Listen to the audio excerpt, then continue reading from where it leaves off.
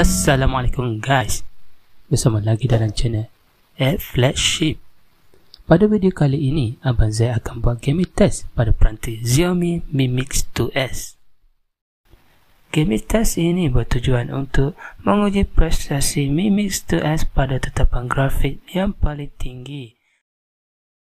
Selain itu, gaming test ini bertujuan untuk menguji ketahanan bateri. Selepas update yang terkini, Mi Mix 2S ini mendapat antarmuka MIUI 11 yang lebih kemas dan cantik. Ianya turut mendapat kemas kini Android version 10.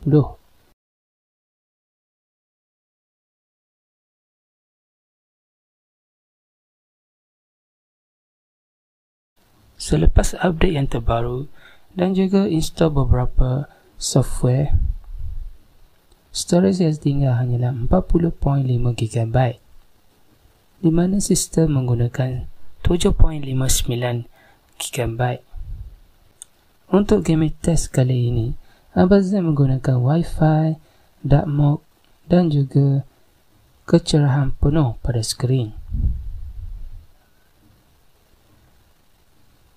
Prosedur untuk gaming test ini dilakukan di ruang tamu yang mempunyai kipas, menggunakan tetapan grafik yang paling tinggi dan menggunakan interval 20 minit untuk checking bateri.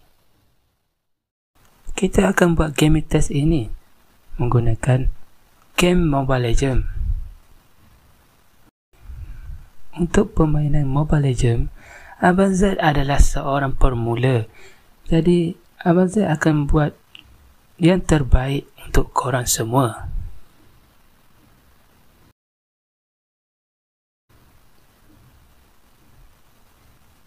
Untuk setting grafik Mobile Legends ini, kita akan buat auto kanan dan menggunakan grafik ultra setting.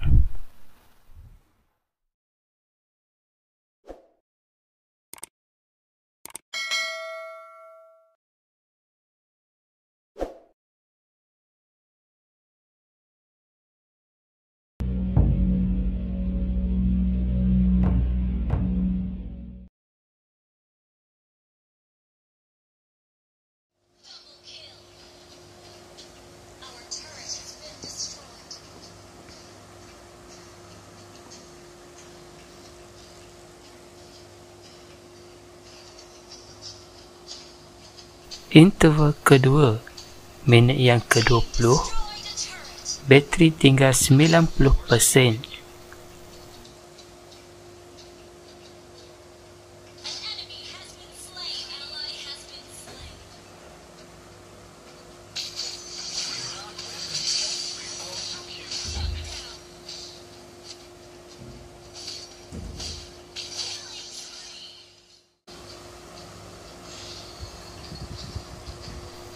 Interval yang ketiga, iaitu minit yang ke-40, bateri tinggal 81%.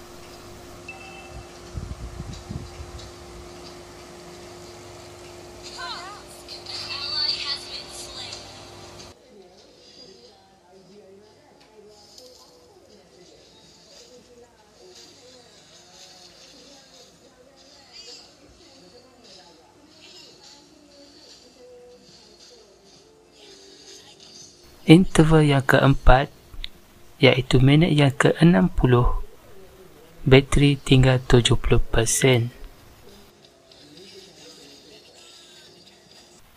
Interval yang kelima, minit ke-80, bateri tinggal 60%.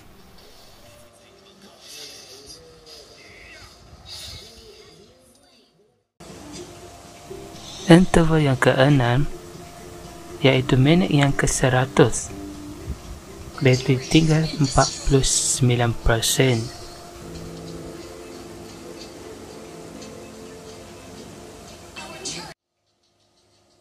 Interval yang ke-7, iaitu minit yang ke-120, bateri tinggal 39%. Interval yang ke-8, iaitu minit 140. Bateri tinggal 27%.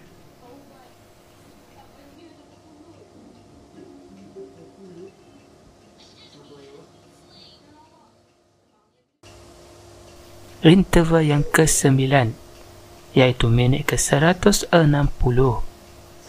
Bateri tinggal 16% sahaja.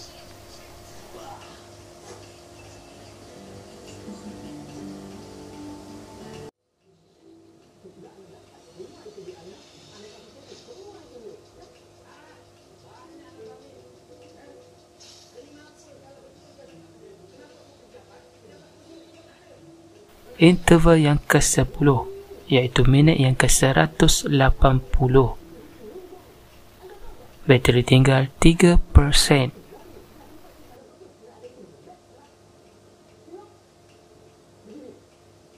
Kesimpulan yang boleh dibuat melalui gaming test ini: pertama, haba peranti tinggi pada sejam yang pertama. Kedua, berlaku lag pada minit yang ke-60 disebabkan Wi-Fi yang kurang kuat. Jika korang setup pada tetapan grafik yang lebih rendah, bateri mungkin bertahan lebih lama. Pada pendapat Abang Z, Mi Mix 2S ini amat berbaloi untuk dimiliki sebagai penggunaan harian dan juga untuk gaming. Jangan lupa untuk like dan subscribe channel Exflagship. Berjumpa lagi pada video yang akan datang. Exflagship ataupun midrange.